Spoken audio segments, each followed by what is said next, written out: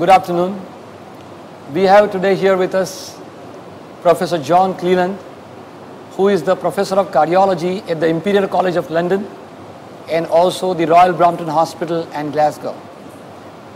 As you're all aware, he's a celebrity in formulating the guidelines of heart failure of ESC. He is the person who founded the European Journal of Heart Failure, and he's on the editorial board of Journal of American College of Cardiology as well. And it's a proud privilege, sir, for us all. It's an honor for you to be here in this conference to share your knowledge, your wisdom, and your experience with us, which will help all clinicians, we cardiologists, physicians, and also the patients at large to help them, help us treat them better and help them treat themselves better. And I welcome you here, and I would like you to share your experience here with us and also to tell us your recent achievements in the field. Okay, well, thank you very much for that flattering introduction. One of the things you forgot to mention is it's an opportunity to come here and meet many friends. Many people I trained with in cardiology over the years in the UK have come back to India and continue to practice here. And even one or two British physicians have actually emigrated to India and are now working over here. So not just Indian trained physicians coming to the UK and coming back again, but actually we're now going into more of an exchange rather than the old relationship. So that's quite interesting. And I think we have a lot to learn from India. It's a huge population, a huge country. Its health service is in evolution.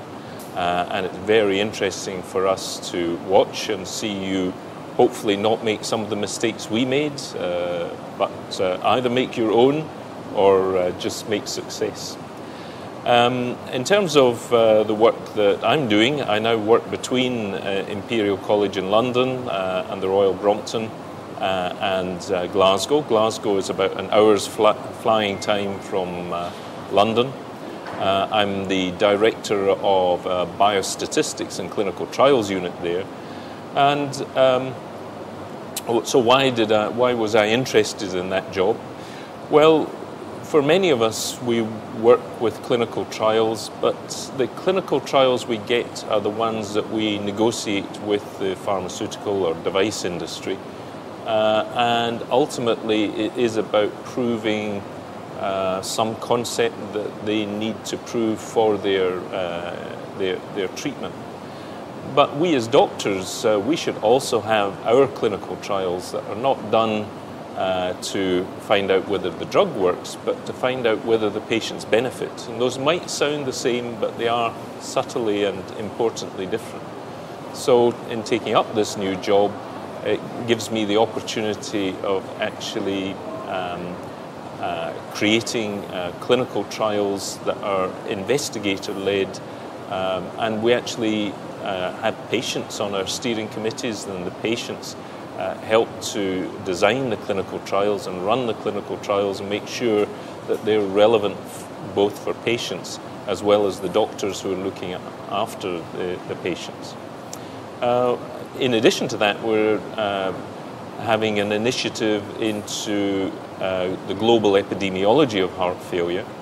We see registries in many countries and also administrative data. It's often very difficult to compare the outcome of patients across different countries, and we've developed quite sophisticated statistical techniques that allow us to adjust for the risk across different countries, so we can start to compare outcomes of patients in different healthcare systems. And that's already led to some very interesting data. So first of all, we compared the British outcome to the American outcome for hospitalized patients with heart failure. And we find if you just take the raw figures, the British patients do much worse, 2 to 3 times the inpatient mortality that they have in the United States. And you might say, oh my gosh, that just shows how bad the NHS is and it's not very good.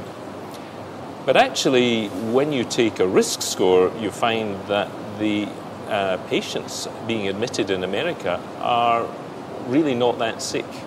They have a very low threshold to admitting the patient to hospital, which is why I think they're able to discharge so many of the patients so quickly. And when we adjust for the American risk, the risk in the British patients is exactly what the American data would have predicted. So all of this is just how easy or difficult is it to get into hospital. In the UK, we have very good community services, so patients are usually managed at home until a certain point where it's felt that the home care system can no longer manage, and then the patient's admitted. Whereas in America, it seems that admission is the first resort. If a patient, something goes wrong, there isn't really a great community service, so they're admitted to hospital. But then we turn to our Japanese colleagues to do the same, and the Japanese have an even lower risk of inpatient mortality than the Americans. And when we adjust for that, we do find that there's again a very low admission threshold for the Japanese patients. But even accounting for that, they do much better than either the Americans or the British. Now that might be because the Japanese are genetically different, and which the Japanese certainly think might be true. But I wonder whether there's a simpler explanation, which is British patients, they're quite friendly with the doctor, and sometimes they take the advice and sometimes they don't. Don't take that advice. Whereas Japanese patients, I think that they take it all much more seriously, and when the doctor tells them to do something, they do it, and they do it very precisely and accurately.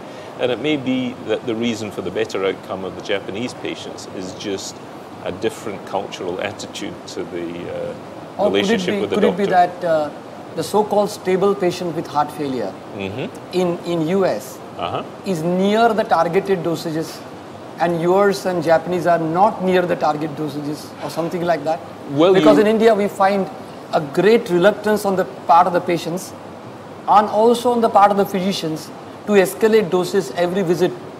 So what do you think are the roadblocks in reaching the guideline-based targeted doses of ACE inhibitors, beta blockers, or even MRAs for that matter? MRAs are seriously underutilized in this part of the world as well. So what do you think are those roadblocks?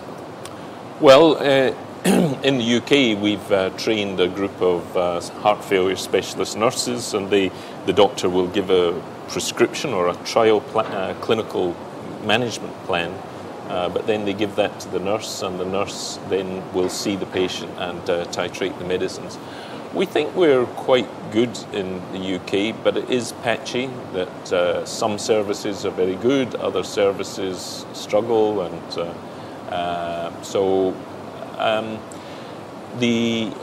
but I think that there is another shift. So many of the patients in clinical practice are older and frailer and have reasons that they don't get into clinical trials. Potentially they have more to benefit from medicine, because if you're sicker, perhaps medicines make a bigger difference. But their ability to tolerate these large doses may be different. Clinical trials have to take a very simplistic view of the world, usually, and they go for a target dose. Whereas what clinicians do, I think, is they look at the physiology and the pathophysiology of the patient. So, for instance, beta blockers, you might say, well, I titrate the beta blockers to target dose. And that's what I used to do, and that's really what the guidelines tell you to do, but it's actually no longer what I do in clinical practice. What I do in clinical practice is I titrate to achieve a beta blocker, to achieve a heart rate, target heart rate. So, and that becomes quite interesting, because you actually end up probably using, on average, higher doses of beta blockers than you do the guidelines suggest.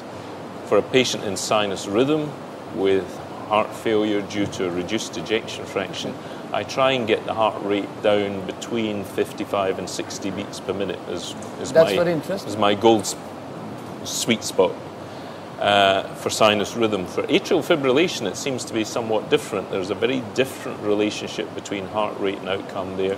And I'm very cautious now about using beta blockers in patients with atrial fibrillation. We like to control the heart rate, but my ideal heart rate for somebody in atrial fibrillation and heart failure with reduced ejection fraction is between 75 and 80. So that means I'm using much smaller doses of beta blockers in the atrial fibrillation patients than in the sinus rhythm patients. Now, is that the right thing to do? I'm not sure that the evolution in thinking is complete. For sinus rhythm, it's pretty clear. For atrial fibrillation, as I will give a lecture this afternoon, the situation looks a bit more complex. And it may be not only the dose, but how quickly you achieve the dose. What we're finding is that when you initiate a beta blocker in a patient with atrial fibrillation, there appears to be a period of risk. Yep. That they actually have an excess mortality from a beta blocker. And I think that may be because of too rapid titration. So I now go quite low and slow with the beta blocker. I'm not keen to reduce heart rate too much. What we find, so a number of analyses have been done, one of them suggesting that there isn't any benefit from a beta blocker in patients with atrial fibrillation, although it appears safe but not beneficial. It is the best evidence safe drug for controlling heart rate in atrial fibrillation, so we certainly should be using beta blockers in some dose for the vast majority of patients. When we look long-term, though, if we discount that early period of risk, it does look as though there is a large benefit long-term in atrial fibrillation. So we have a sort of crossover effect with an early period of risk followed by a long period of benefit. So in a stable patient, let us say a patient comes out of the ICU, right? And you institute, the patient is now fairly dry, he's not breathless, there are no valves. You institute an ACE or a beta blocker. Now here, there's always a dilemma. Should I up-titrate beta blocker first or up-titrate ACE inhibitor first? That's the first question.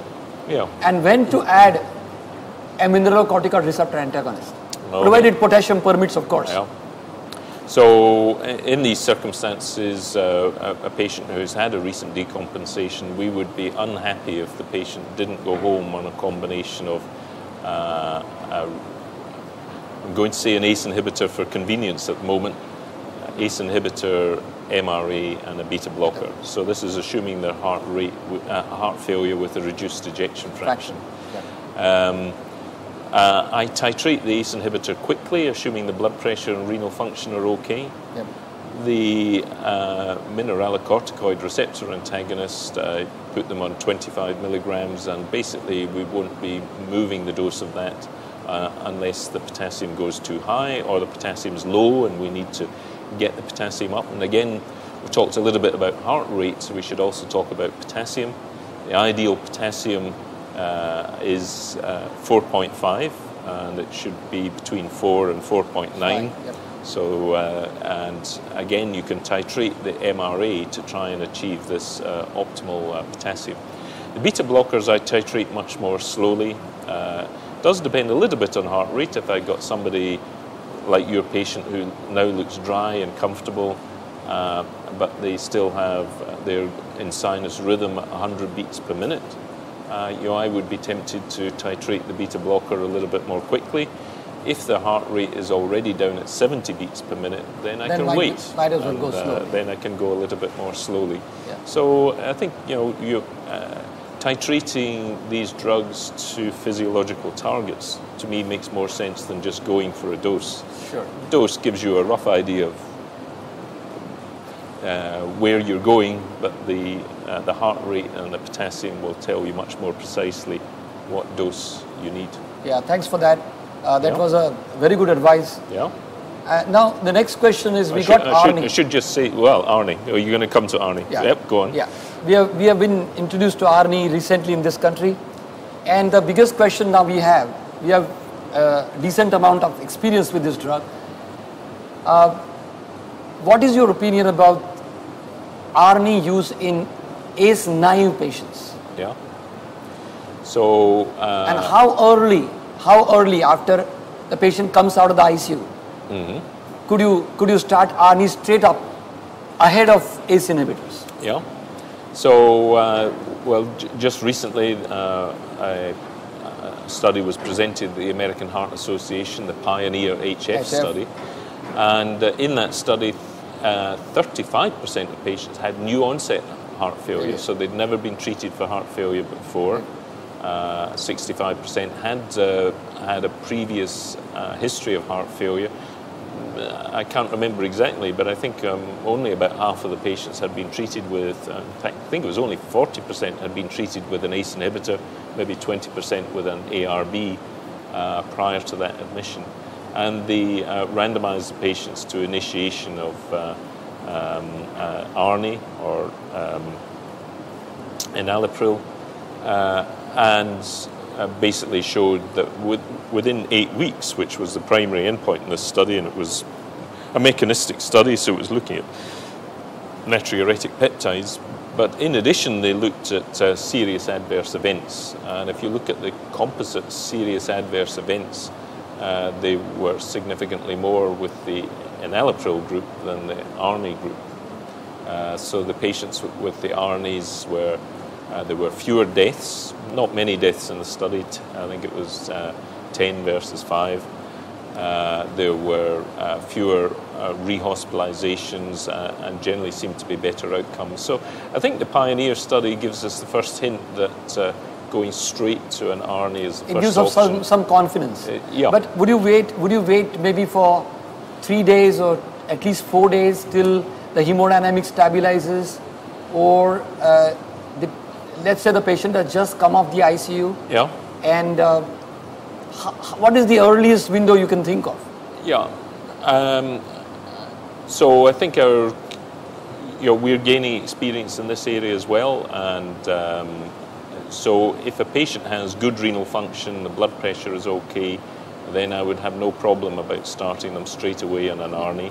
If the patient has problems with major renal dysfunction, hypotension, then I'm inclined to think about either an ACE or an ARB to begin with.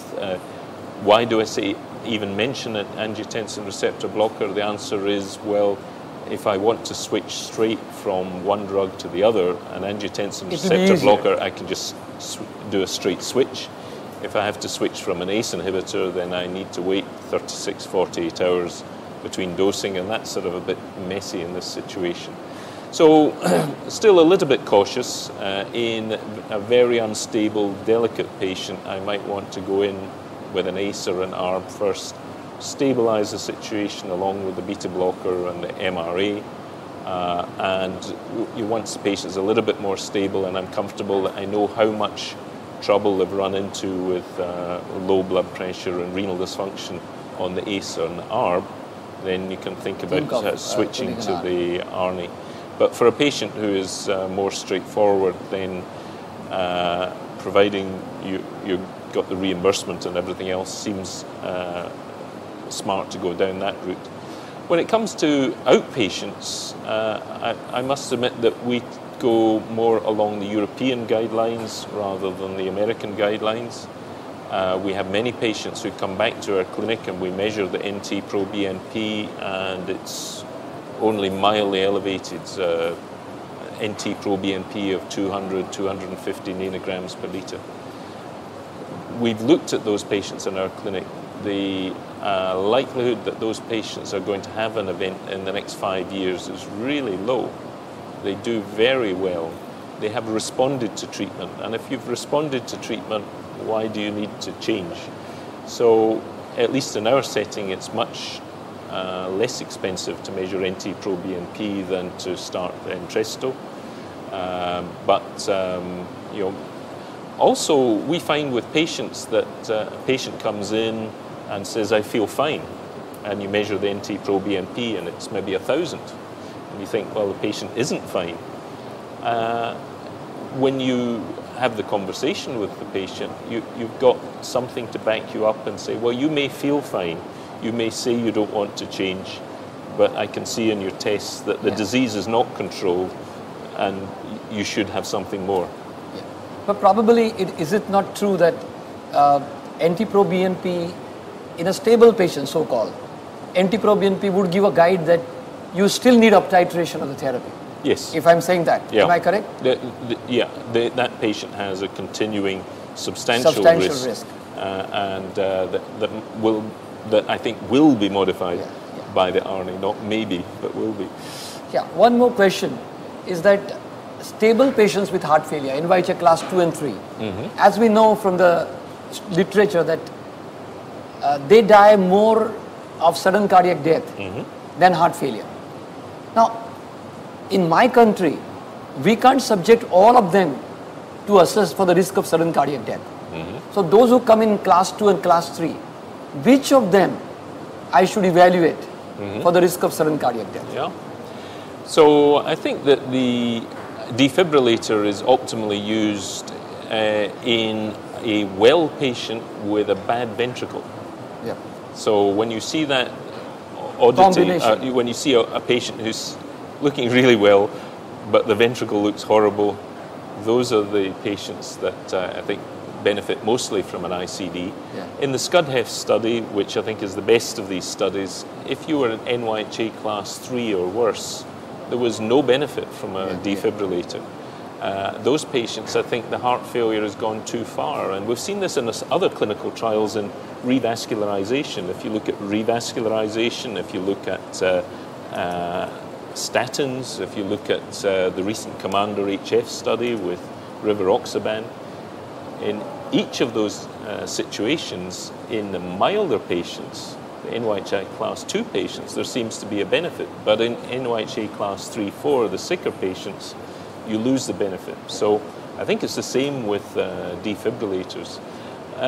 If we look at the bundle of evidence, then an ICD also works better in people who have an ejection fraction of less than 30%. So if you're in class 2 with an ejection fraction less than 30%, you really should be thinking about a defibrillator. Does your, by any chance, soluble ST2 gives you some idea about the prognosis and the risk of sudden cardiac death? Because even RNA reduced. I've read the papers. I don't have any personal experience of that, but I think it is fascinating. You know, I think. You don't recommend that? Well, we don't use it, so if we haven't used it, and I don't think the evidence from the literature is all that compelling. I think it's an interesting story. It may be true, and if you're interested, try and stimulate some research that will convince us all. Thank you. And one last question. Many physicians in this country, to get to the target dose of RNA, down titrate the beta blockers, or shift from carvedilol to bisoprolol, or stop the beta blocker altogether and shift to ivabradine to get the margin of blood pressure so that you can up titrate the RNA. Now, is this a wise thing to do? I have my own reservations about that. Is this a wise thing to withdraw beta blocker to get to the target dose of RNA? No. I think that's a very bad idea. First of all, we've got growing evidence from the RNA trials that even if you don't achieve the target RNA dose, there does still seem to be a benefit. So if the patient can't do that, then don't back off the other treatment. With some caveats, I've said already about atrial fibrillation. That I think it is okay to back off on the dose of the beta blocker and allow the heart rate to rise a little bit. For the MRA, I think that you can optimize the dose of the MRA to fit the potassium, try and get the potassium as close to 4.5 as possible. But the big class of drugs that you could think about is, especially in an NYHA class 2 patient, a relatively mild patient, are the diuretics. And So trying to... No, that we always Yeah, down titrate. yeah. Yeah. So if you that's very nice to hear from you. diurete. Thank you. Yeah. And one last question now. Do you think heart failure with preserved ejection fraction, HEPF, and heart failure with reduced ejection fraction, HEPREF, are the continuum of the same disease process? Or they are two different entities with two different disease processes?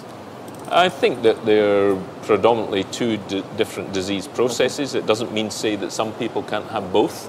Yep. So, you could have a hypertensive heart disease with HFpEF, and then they have a myocardial infarction, and they then have a mixture of HFpEF and HFrEF. So I think we get these mixed populations, but I think by and large, yes, they are. And I think the easiest way to think about it is with the HFpEF, you're thinking about hypertension and maybe amyloid now these days. Yep. So thinking down that route, these patients often have CKD, atrial fibrillation, and history of hypertension. Whereas the HFrEF group tend to be more dilated cardiomyopathy, ischemic heart disease.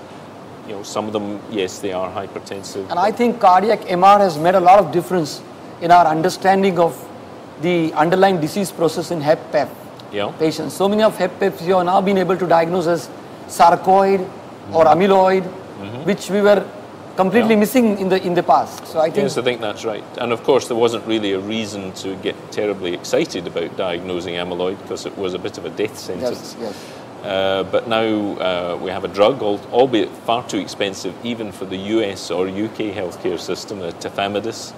But hopefully the costs will come down. This is an extremely effective treatment for one form of amyloidosis, the transthyretin amyloid. Thank you very much, John. It was wonderful to be having with you. Pleasure. Yeah, Thank you. lovely to be in India. Thank you.